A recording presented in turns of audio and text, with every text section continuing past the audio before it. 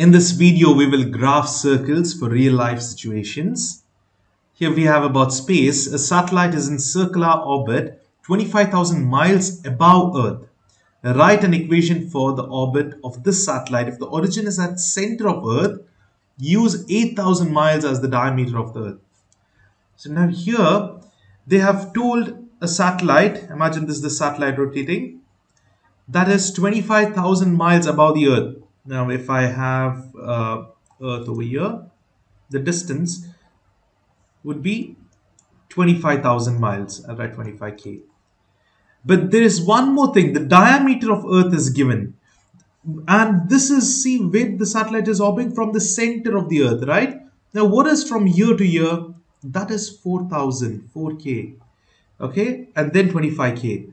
Now, what is the equation of the circles? It's a most easiest equation. It's x minus h the whole square plus y minus k the whole square equals r square.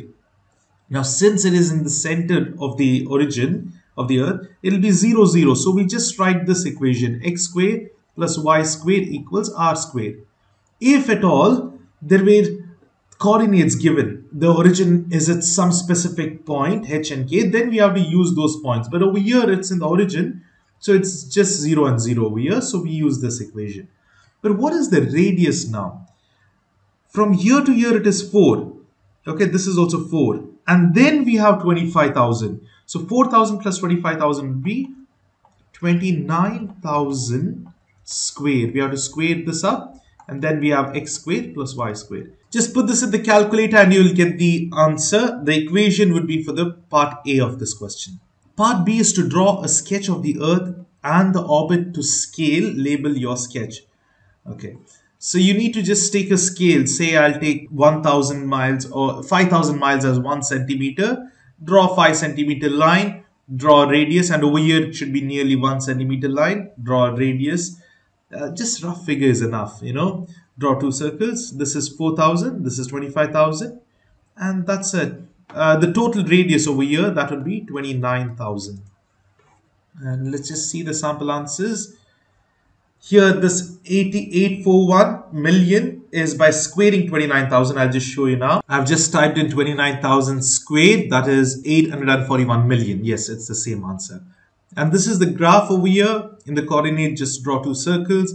And you can tell this is the satellite, this is the Earth. And the radius is 29,000. So this is just a brief sketch, you know. Now, another similar problem. Suppose an unobstructed radio station broadcast could travel 120 kilometers. Assume the station is centered at the origin. Write the equation to represent the boundary of the broadcast area with the origin as the center. Now, it's very simple. When it comes to circles, it's just x squared plus y squared equals r squared. Here, what is r squared? 120 squared. So this is all you need to do, because they have clearly told it's at the center, and that's the answer. If the transmission tower, over here it'll be the same. Okay. Now, if the transmission tower is relocated 40 kilometers east, here because they have mentioned the directions, we have to know which is north, south, east and west. Above is always north, down is south, right is east and left is west. So they have told 40 kilometers east, so it's going over here 40, and 10 kilometers south over here 10.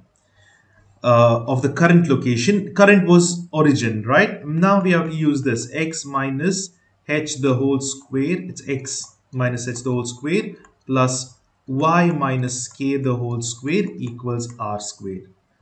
And an increased signal will transmit signals an additional 80 kilometers. What is the equation that represents the new broadcast area? Here all you need to write is x minus what happens with the horizontal direction. It goes to the right, it's plus 40. So you just write 40 here. This is the first equation, plus. Now here it goes down, it's minus 10. This is minus, this is plus.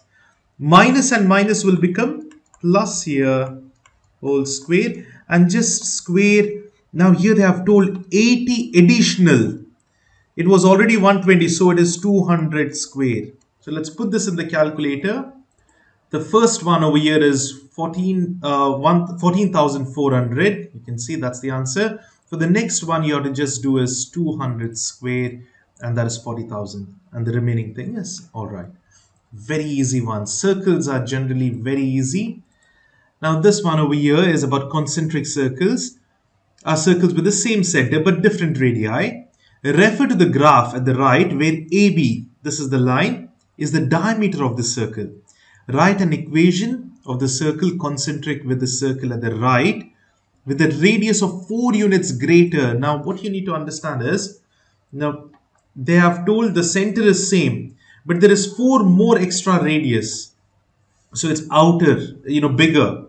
So first what we will do is we'll find this radius, and then radius is 4 units greater, so we'll add 4 to that. So how we do that is, you can do it in different ways. We can find the distance formula here. I hope you remember the distance formula. It is square root of x2 minus x1 the whole square plus y2 minus y1 the whole square. Because you just can't measure it. It's somewhere in the center if you look carefully. Here, can you just consider what is the exact point? Now I will guess it is from here. Then you can do a Pythagoras, but still it's so much complications, right?